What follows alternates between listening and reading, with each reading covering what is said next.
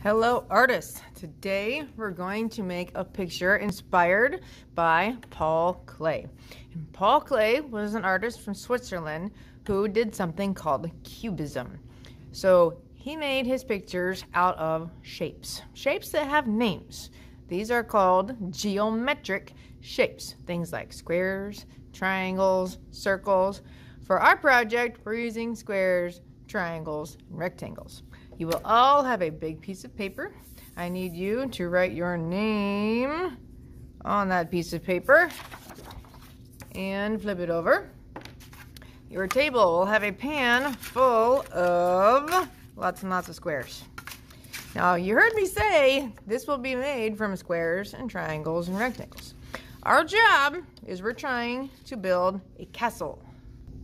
I want you to pick out 8 squares, any color you want. Yes, colors can repeat if you want them to. So pick out 8 squares to start with from your tray, and then leave the tray alone. In order to take a square and make it into a rectangle, if I want it to be perfectly even, I can fold it in half, open it up again, and then cut on the fold. Now I have 2 rectangles from that square. Let me do it one more time. Fold it in half, open,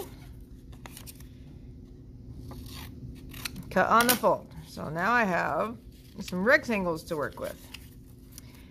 If I take this piece, right now it's a square. If I turn it, it's a diamond. I'm going to fold it so my corners are touching. That made a triangle. If I open it and cut on the line, now I have 2 triangles. And they don't have to stay this size. If I wanted, I could have this one be a big triangle. And if I fold it again and I cut, it'll give me, what will it give me? It'll give me 2 smaller triangles.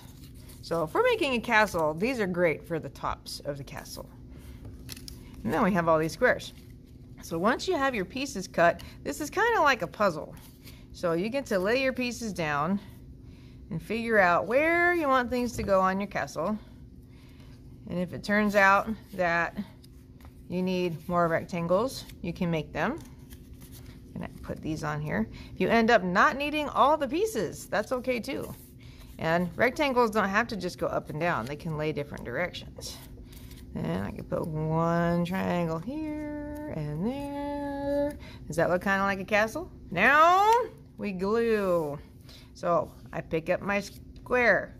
I'm putting glue on the outside edges. Did I smear glue all over my paper? No.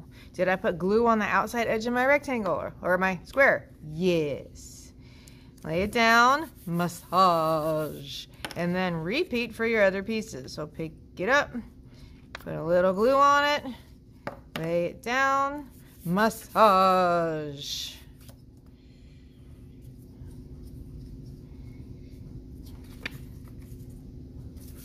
Remember, with our good friend the glue stick is shy. Glue stick does not like to stick up very far, so we just turn it up a teeny tiny bit from the edge. We do not need to crank it up all the way, because then Mr. Glue Stick gets sick and makes a big mess all over the place.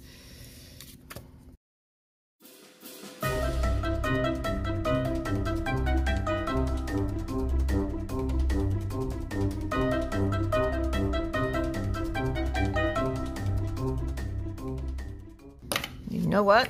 I think I'm going to use that last piece after all.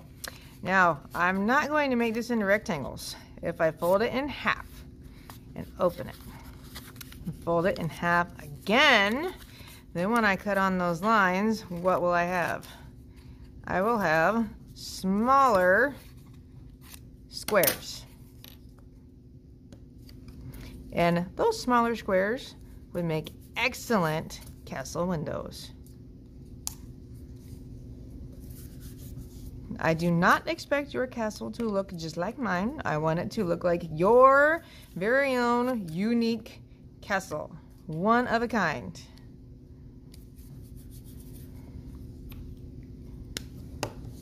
And since our artist did have a sun in the picture.